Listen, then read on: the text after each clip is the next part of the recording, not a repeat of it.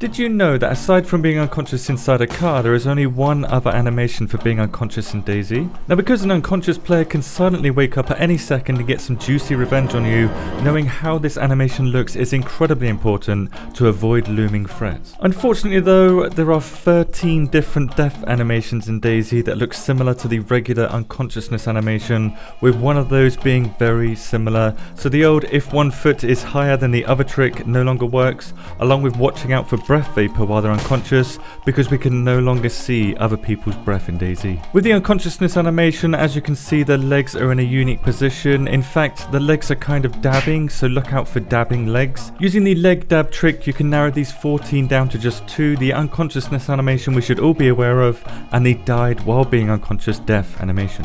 The differences between these two is very easy to distinguish. You just need to remember the waving arm, which has a right angle in it. Again, this arm position is unique to the unconsciousness laying on the floor animation among all other animations in DayZ. So if they're waving at you and they're leg dabbing while doing it, they're unconscious, but if they're only leg dabbing, they're not. As a final tip here, if you see them bleeding while they're on the floor, it means they're unconscious, because dead people don't bleed in DayZ, and dead players have no option to resuscitate them and have a red dot next to their name.